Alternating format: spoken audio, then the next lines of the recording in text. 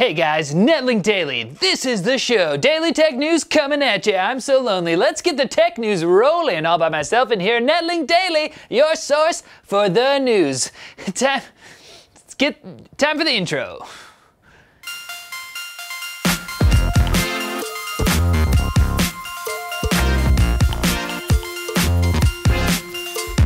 Smart homes may still seem like a futuristic concept, but it's easier than ever to add smart devices from TP-Link to your humble abode, like the AV1200 Powerline AC Wi-Fi kit to boost Wi-Fi signal in the dead zones of your house, or the Wi-Fi Smart Plug, which lets you remotely turn devices on and off and monitor power consumption with the TP-Link Casa app. The smart Wi-Fi LED bulb can display thousands of colors and even schedule color temperature changes to match your circadian rhythms. And the HD Pan Tilt Wi-Fi camera lets you keep an eye on your home from the app with night vision. See how the McNeil family upgraded to a smart home by clicking the link in the corner or the description.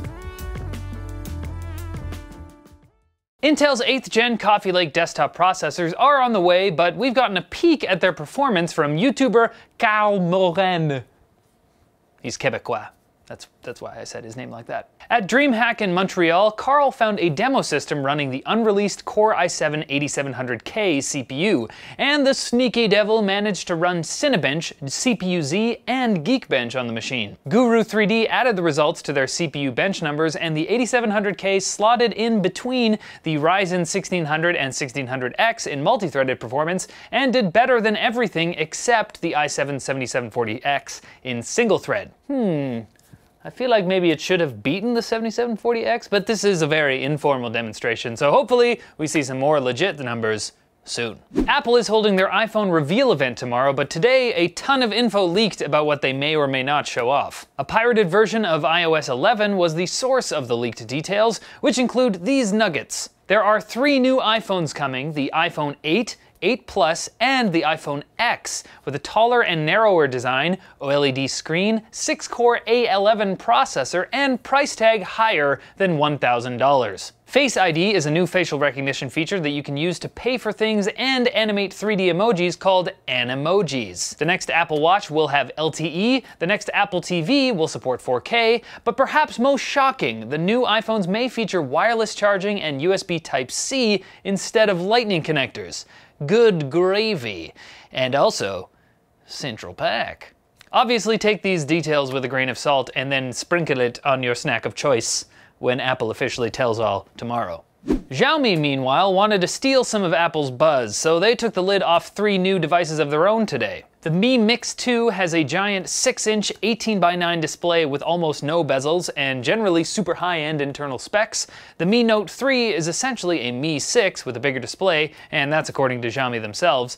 And the Mi Notebook Pro is a MacBook Pro competitor with an 8th gen Intel CPU, NVIDIA GeForce MX150 GPU, and a lot more port options than its lookalike. These devices probably aren't coming to Canada, but they will be available in the US from certain sources, so it's just nice to know about them. It is time for quick bits, my dudes. Good Guy Google is offering free repairs to Pixel owners who have suffered damage from Hurricane Harvey, no matter how bad the damage is. If your phone was damaged from a previous hurricane, sorry, it's only certain hurricanes are valid here. Good Guy Tesla unlocked the batteries of the 60 kilowatt-hour versions of their vehicles, allowing drivers to use the full 75 kilowatt-hours to escape Hurricane Irma. But that has led some users to ask, wait a minute, so Tesla is purposely limiting these cars in order to sell upgrades that could be applied with a simple software update? And we knew that already, but this just reminded us? I think I'm angry? China is so over gas and diesel cars and will be discussing banning their production and sale. After all they've done for us, though? It's kind of rude. Modders have released a version of Super Mario 64 that allows multiplayer using a number of Super Mario characters. So it's probably way more fun than just playing a regular multiplayer game. I'm sorry, I'm not a nostalgist.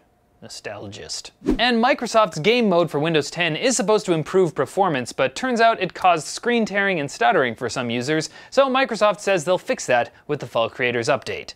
So, that seems pretty routine actually, not super exciting news there. Sources for all of today's news stories can be found in the NCIX forum post linked in the description. Yes, Matthew, Tuesdays are out now because we're not doing NetLinked on Tuesdays anymore, but since you asked so nicely, happy birthday, good sir. May your days be filled with honeysuckle and honeydew and other things to do with honey.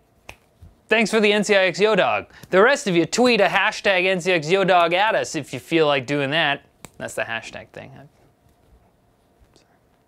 And guess what? There's no call out today because it's super late and I didn't have time to write one. So that's the way the cookie crumbles. And that's also it for this episode of Netlink Daily. Thank you so much for watching. Click over here for previous videos. Check us out on Twitter over there. But as always, like the video if you liked it, comment below for fans with benefits, and subscribe for more videos like this from NCIX. Jack should be back tomorrow, and then he should be doing Netlinked on Wednesday, but we'll see.